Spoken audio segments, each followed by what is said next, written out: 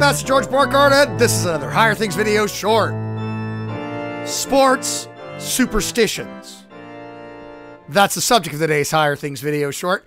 Hey, if you love our videos, if you're learning about your faith from, I never expected to learn about my faith from an LSU fan, and his trusty canine companion named, Thor, go ahead and like and subscribe today. You can also go to support.higherthings.org and give today.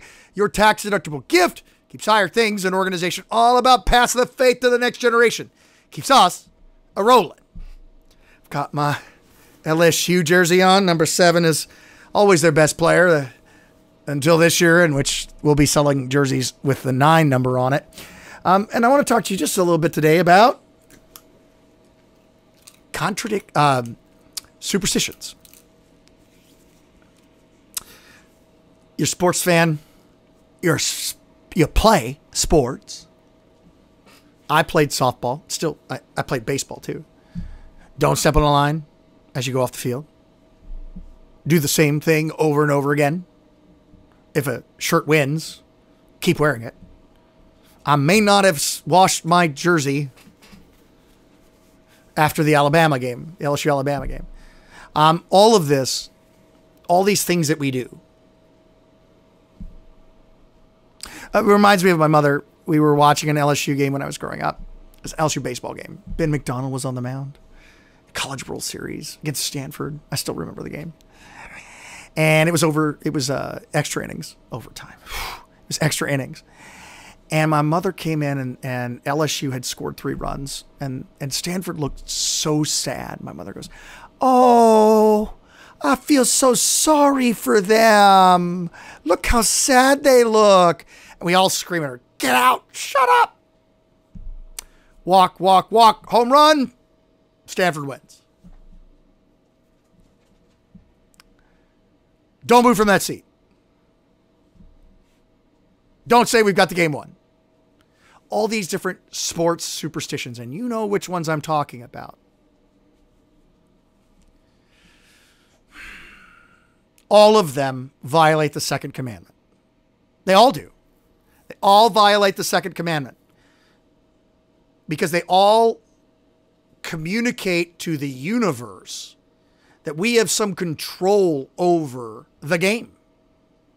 We have some control by what we do over what's happening in the game. And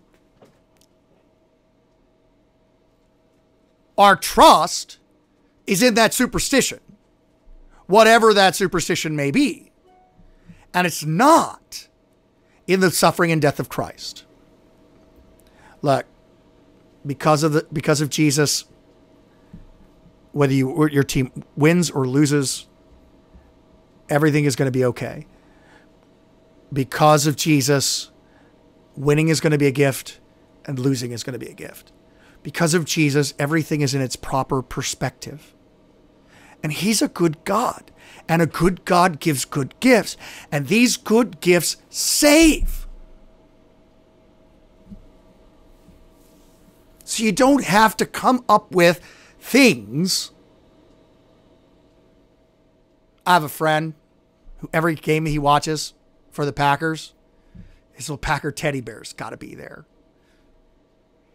Okay. But that doesn't affect the game. Can't. That's, again, second commandment. So just understand with all of our traditions and superstitions that they don't work. They don't matter a hill of beans. If they calm you down a little bit, not having your jersey washed for, 9 weeks, okay, but they don't work. The one that works is your Lord Jesus. The one who saves is Christ. The one who is going to be for you if they win or be for you if they lose, Jesus. He's always doing good. And this is a word of God for me too, because I'm the worst at it.